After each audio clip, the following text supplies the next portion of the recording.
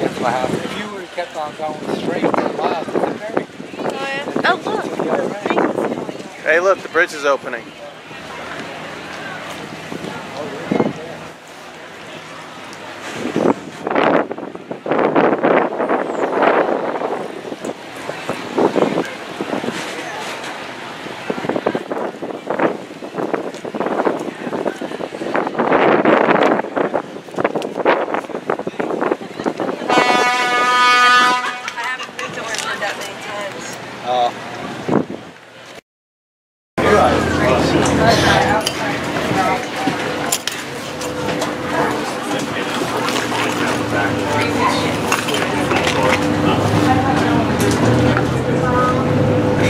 Oh yeah, I do remember the talk.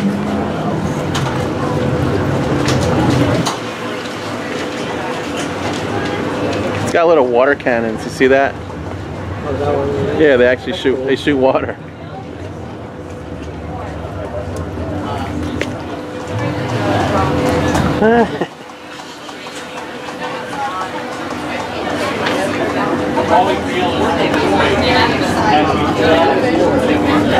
I really put my car keys at the house.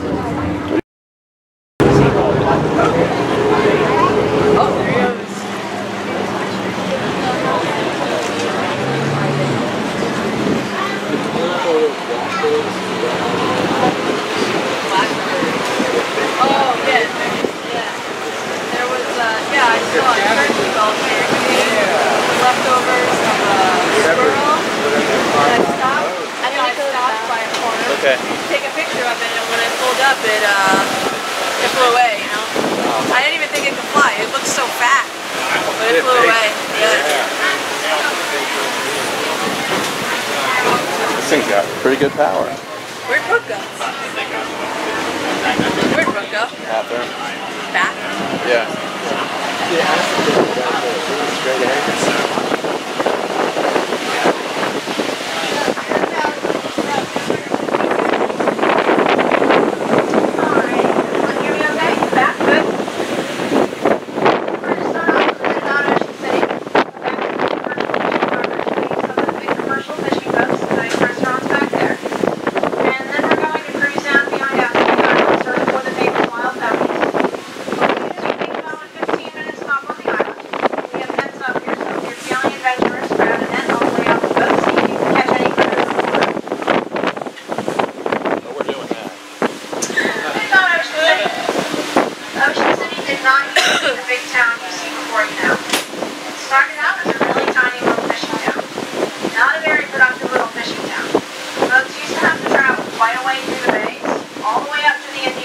Delaware to get out into the Atlantic Ocean.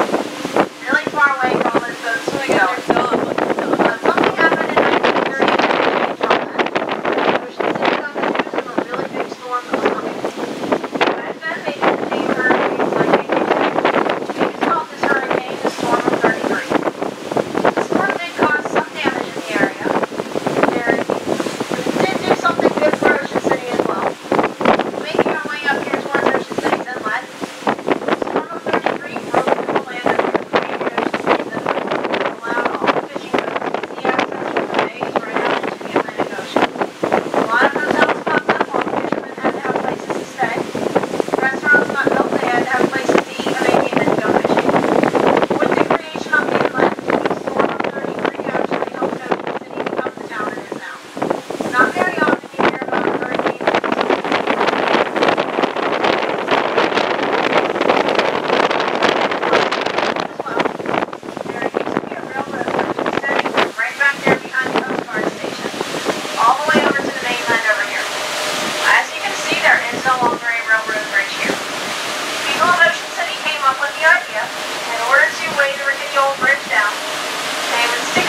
Boxcars on top of it, thinking that would prevent it from getting washed away by a hurricane. It seemed like a good idea to them at the time. Mother Nature, not very fond of their idea. Coming by a pair of buoys here, one off towards the back right side of the boat, and one towards the front right side. Quite large buoys with diamonds. These buoys represent the final resting place of the boxcars in the railroad bridge today. Also here, people still cross it. They protect the area. Sometimes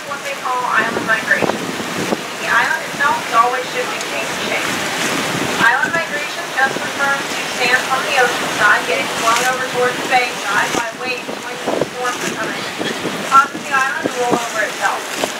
They do have a dredge still come back here every so often, dredge out the bays from time to time, and help replenish beaches a bit. It also keeps Assateague from shifting too much. Assateague is what's called a barrier island beach over there. Probably imagine sitting out there baking in the hot summer sun, nice 90-degree day. That became an extremely fishy-smelling stinky beach.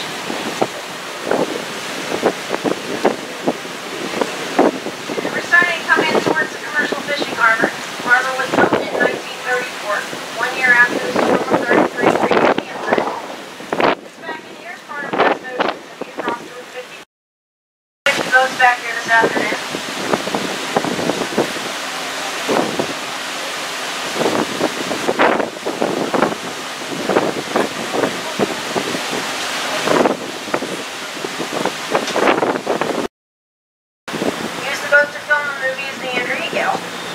After filming, they drove Lady Grace back down through the Panama Canal, this time all the way up to Gloucester, Massachusetts, where the incident took place. Docked her in front of the Cape Klondike building up there. Hollywood did make an offer to buy Lady Grace from the town of Gloucester, but they decided they wanted to keep the boat as a reminder of what happened back in 1991. Lady Grace is the boat comes out to meet everybody.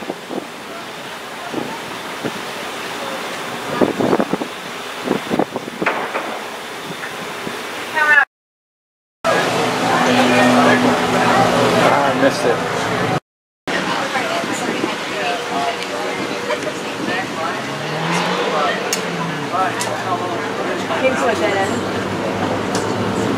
The other restaurant back in here called Harborside has good food just like the other restaurants back in here. But Harborside is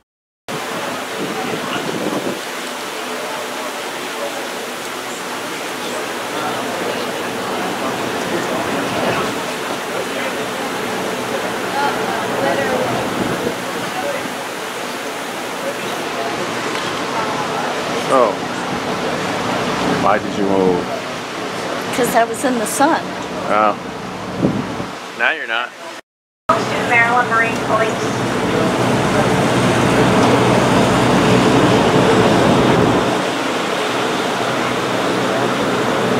Coming up towards Martin's Fish Company.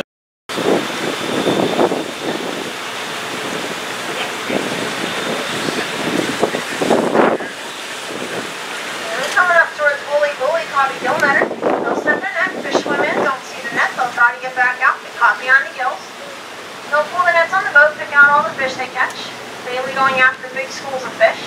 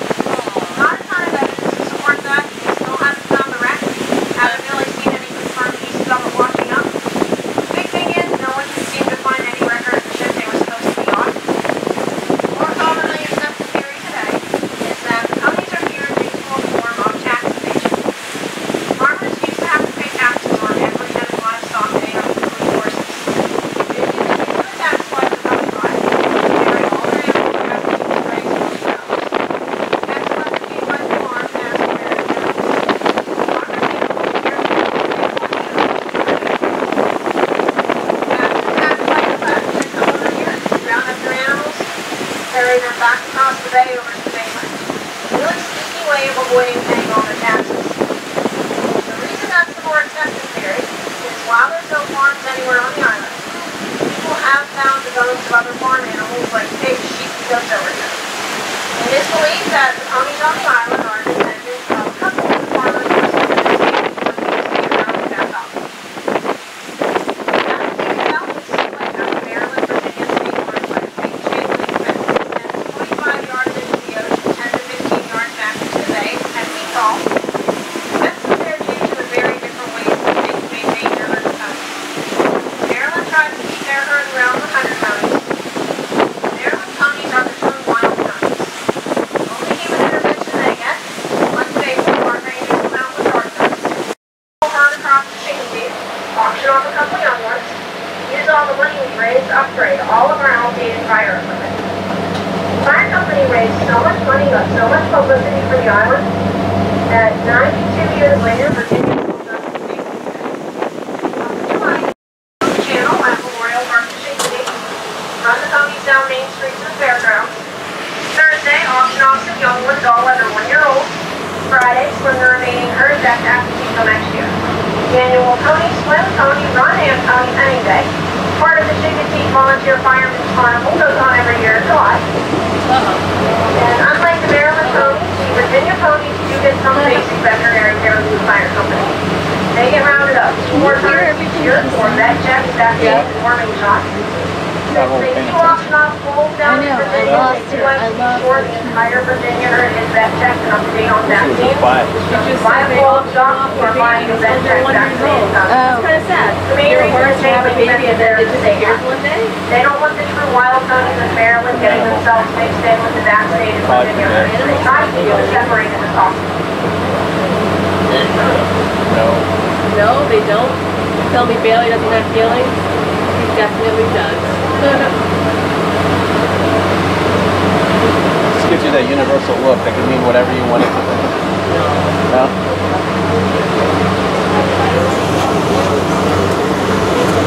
That's cool. They're having a private little picnic there with their boat. That's really cool. Like we do have somebody introduced to everybody right here at the edge of the grass. Oh yeah, it's the horse. Ponies on Assateague Where? have a bit more of a bloated appearance, more so than Over horses there. used to being. Oh. It's actually due to the saltport grass stains. It's very high in salt, not very high in nutrition. These guys do eat about 18 to 19 hours a day to live out here. They usually separate into small groups called harems, consisting of one stallion and anywhere from 1 to 10 mares and young. This guy here is currently by himself. He's one of Assateague's eligible bachelors. We gave him a name each other until one of the two ends up getting chased away. It's very likely what happened with our buddy George here.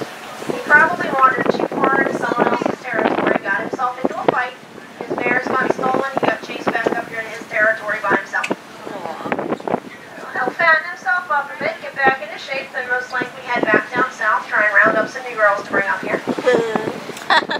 They're also territorial with their own babies as well. If one of the stallion's mares does give birth to a little baby boy, Dad'll let him stay with the group until he gets to be about 2-3 years old, and Dad'll actually kick his own son out. He doesn't want any competition in his harem, even if it is his son.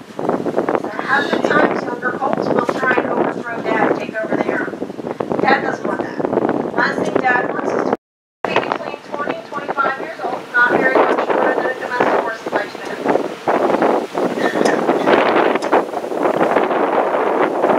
Whenever in the main part of the park, the Park Service does recommend people stay at least across the length of the these guys at all times. They are wild animals, not domesticated farm horses. They're unpredictable just like any other wild animals. A lot of people don't realize there is now a maximum $1,000 fine if they do catch. There's a couple big things a wild pony like our buddy George does not really understand. They don't really understand that cars move. So hanging out next to roads all the time and walking out to rolled down car windows is not a good idea. That can result in dangerous situations for everyone involved. They're really trying to discourage people away from stopping alongside the road. Once these guys reach 1.5 to 2 years old, they've been too exposed to eating. Not really safe as people when they're telling you what these guys do, but there's plenty of it out there for them. They don't need to perfectly fine being a bachelor. He's got all that grass up there to himself, he doesn't have to share. And that too, and it's never a good idea to hand feed any wild animal in the garden.